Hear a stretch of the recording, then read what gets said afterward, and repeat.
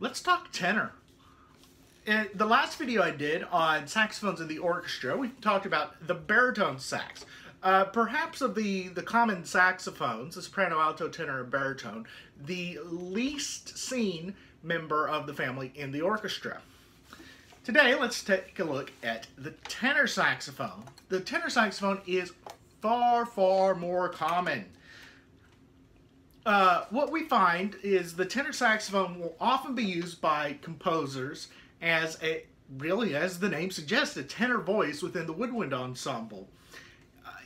The tenor role is a little bit ambiguous in the woodwinds. Typically, we give that role to the first bassoon, and the second bassoon takes the bass role. And then, if we're using a standard woodwinds in twos, 2 flutes, 2 oboes, 2 clarinets, 2 bassoons, we've got flutes, oboes, and clarinets all playing soprano and alto roles, and bassoons left over to take over both the tenor and the bass. So the tenor saxophone can be brought in to help out with the tenor role, especially if the bass clarinet is being brought in to help with the bass. So the bass clarinet goes with second bassoon, tenor sax goes with first bassoon. And this is a combination we see quite often. The other big role is, of course, jazz. If you are playing a piece inspired by jazz, well, you're going to have some tenor sax. And, well, I'll tell you what, I'll play a few excerpts from perhaps the most famous jazz work for orchestra.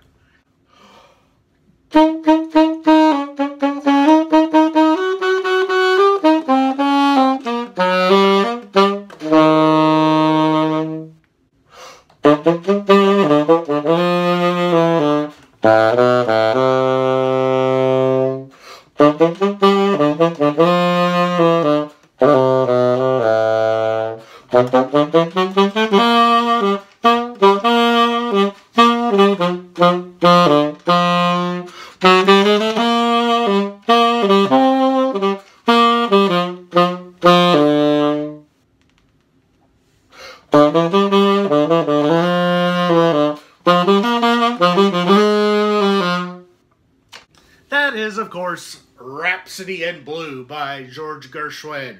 And that is from the orchestra version orchestrated by Ferdi Grofé. There is another version of that for jazz band that uses a different saxophone setup. It was originally designed for 3 musicians to cover all the woodwind parts.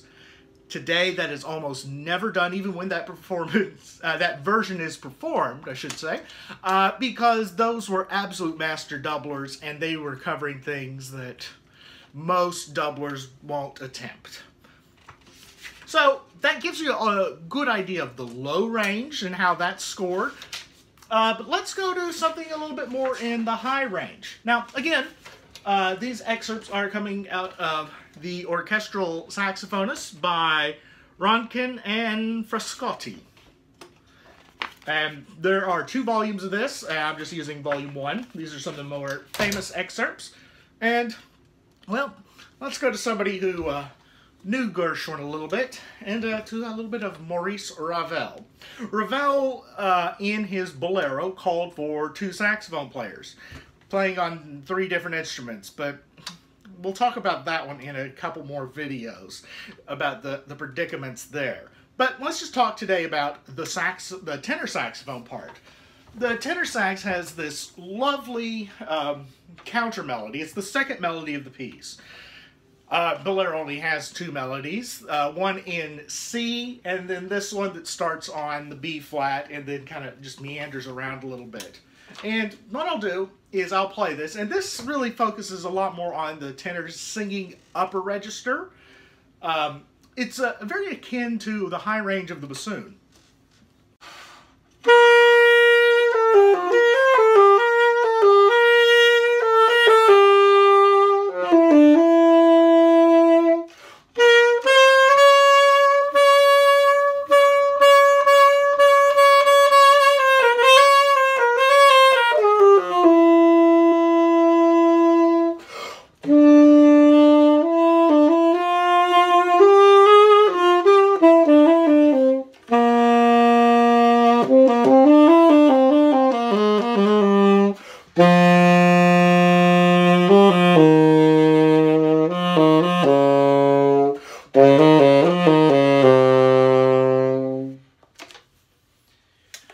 So there you can almost see the whole standard range of the tenor saxophone, from the high E flat down to the lows D. A nice big ranging solo. And for something like that solo voice, the tenor saxophone works quite well. In fact, this is the only time Ravel ever scored for the tenor saxophone.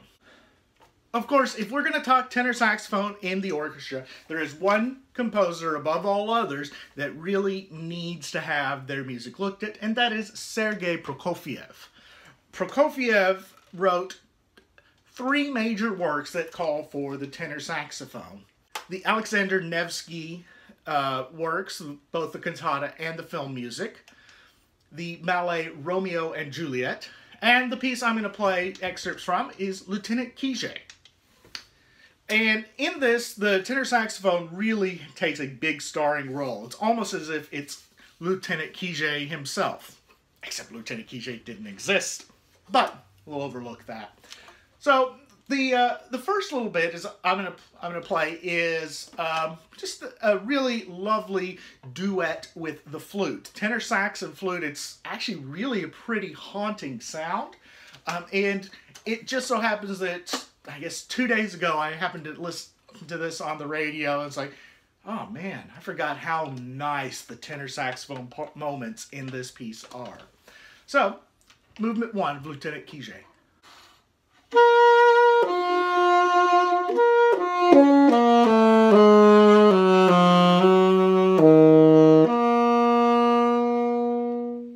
Very light, very sustained. Now, movement 2 is the romance. There are 2 versions of the romance.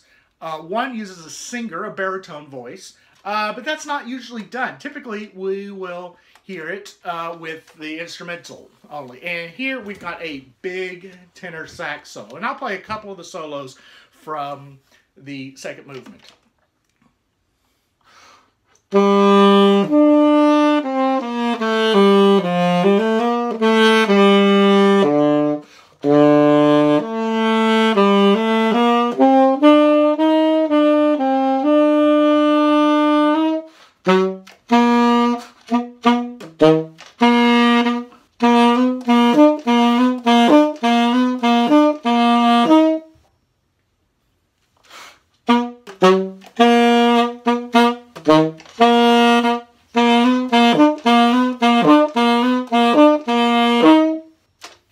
Much more vigorous in its style. And finally, I'll go to the troika, the fourth movement, I should say. And here we have the most rhythmically active solo for the tenor saxophone.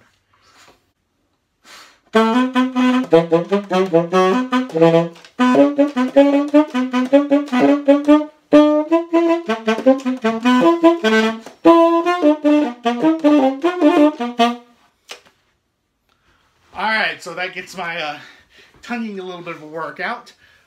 But that gives you some ideas of how Prokofiev is using it. And most of those are with the bassoons. And the combination in the orchestral literature of tenor sax and bassoon is really, really quite nice.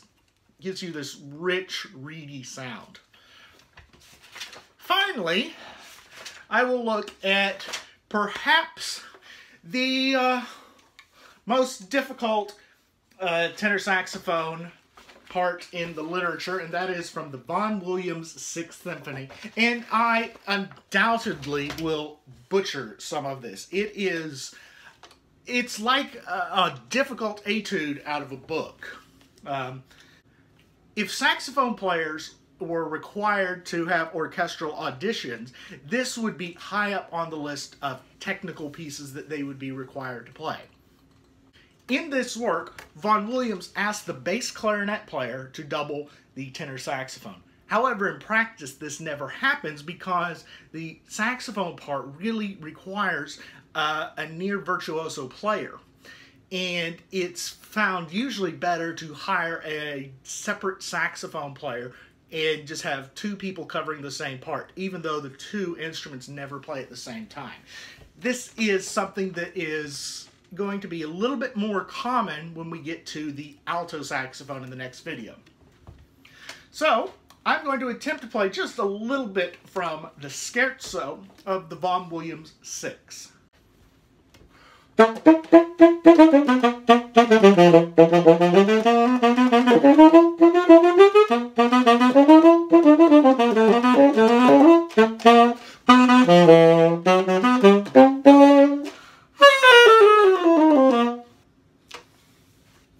And it keeps going on like that for several pages. Not rhythmically clean under my fingers. But tenor saxophone, much more common than our baritone saxophone in orchestral writing. We've got lots of examples from really major composers. Vaughan Williams, Prokofiev, Ravel, Gershwin, of course. And there are, of course, others.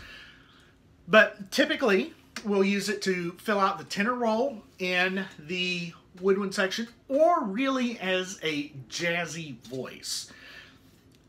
So, next video we will get to the biggest saxophone in orchestral literature, that is, of course, the alto.